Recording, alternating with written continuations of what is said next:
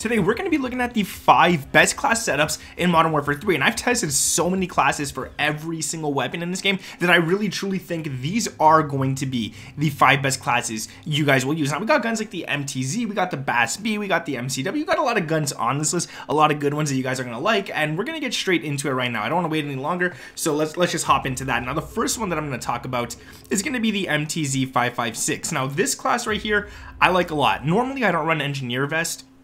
I threw it on this one. You get 2 stim shots, but you also get a 4th perk, I guess, if you want to call it right here. So it's really awesome. You get 2 gear choices here, and Tac Mask is really great, especially on small maps where all people do is throw stuns and flashes everywhere. Ghost, Covert Sneakers, Assault Gloves, obviously the 2 stims, and then we got the actual class right here for the MTZ. So this gun right here is really awesome.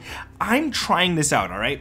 I'm trying this out. The Jack BFB. This is the new one, apparently. The gun kick control, vertical recoil control, everything is just so much better, okay? So the recoil gun kick control is 60%, the horizontal is 20, and the vertical is 40. So it's really good. You're losing a lot of ADS at 13% and sprint to fire at 10%, but it's really good. Now, the only thing is when you shoot this gun, people will see your direction and red dot on the minimap. So it kind of sucks having this, and I'm testing it out. So far, so good. The barrel is going to be the MTZ Drifter Heavy Long Barrel. This gives you bullet velocity and range, aiming, idle sway, recoil control, and gun kick control. So this is actually a really nice one right here. Now, I would say this one might be worth using as well, the Rowan XL, but this one right here, just for that range and everything that you get with it, I think it's worth it, all right? You're getting effective damage range at 28%, minimum at 28, and bullet velocity at 14.7, so it's really good, honest to God, really, really nice. Then for the barrel, or sorry, the underbarrel, we got the X10 Phantom 5 hand stop. This is going to give us that sprint to fire that we really need, as well as that ADS that we really need, because we lost a lot of those on this gun. It's nice to get back. Vertical recoil, gun kick control, those are just bonuses to this attachment. Now we're losing some horizontal recoil with this, which kind of sucks, because this gun isn't just straight up when it shoots. It does kind of go a little to the left and stuff, so it kind of sucks. But hey, I mean, we got that ADS back at 8.1% and the sprint to fire at 6.3, while still getting vertical recoil and gun kick under control, so it's really nice. Now I put a stock on. Originally, I had an optic on, and obviously you guys already knew what I threw on there. It's the MK3 reflector, but I took off the optic and I put on this, the Marauder stock, for recoil control and gun kick control. Again, it's a lot, all right? So the gun kick is 21%, and then both vertical and horizontal are 8.5. You're losing no ADS, and you're losing just about 3% sprint to fire, so really not bad.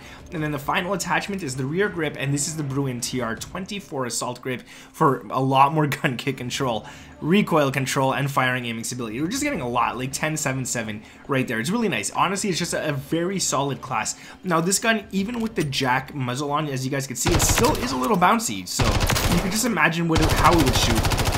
See, I missed a lot of shots there. You could just imagine how it would shoot if I didn't put on the Jack BFB. So yeah, it's kind of worth it so far, but I just don't like the fact that I'm visible on the map. Going to another weapon, I want to head on to the Holder 556. Okay, I don't talk about this gun enough. It's just I wasn't really crazy about it at first, but once I made the right class, this class, I realized how good this gun could actually be. So before going into the attachments, let me just hop here and show you guys that it is accurate. It does bounce a bit upwards because, well, it's the holder. It does do that.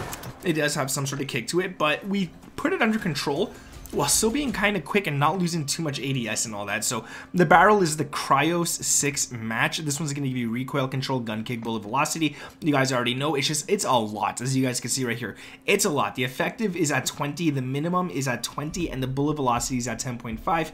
We're losing sprint to fire at 4.8. That always does suck. And ADS at 11. That does suck as well. But we're getting a lot of recoil control as well with this class right there. So it's kind of worth it. The underbarrel is going to be the FTAC MCP. Again, you're getting a lot of stuff that's going to help you actually control all that vertical recoil and stuff like that. Now, we're not losing any ADS or sprint to fire, and we're actually gaining mobility with this one. We're gaining movement speed, crouch movement speed, and ADS movement speed. So I think it's kind of worth it. Definitely worth throwing on right there. Then we got the MK3 reflector, of course, and then finally for the last 2 attachments, we got the RB Adel Assault stock for a lot more gun kick control and recoil control. As you guys can see, 13.6 horizontal and vertical, and then 9.4 gun kick, which is really, really awesome. And then for the final attachment, we got the Morn 20 grip. Again, we're not losing sprint to fire, we're not losing ADS, and we're getting a nice amount of gun kick, horizontal and vertical, all at 10%. So really worth it.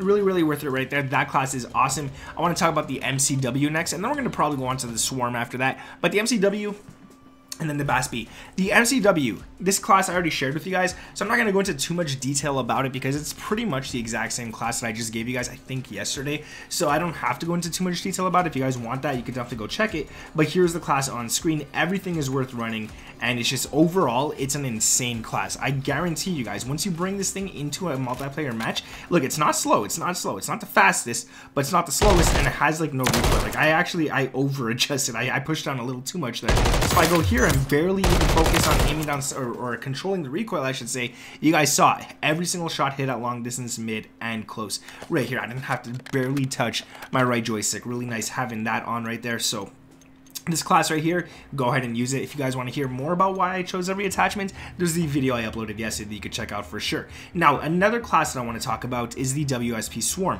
On the WSP Swarm, I chose to have 2 lethals and a tactical.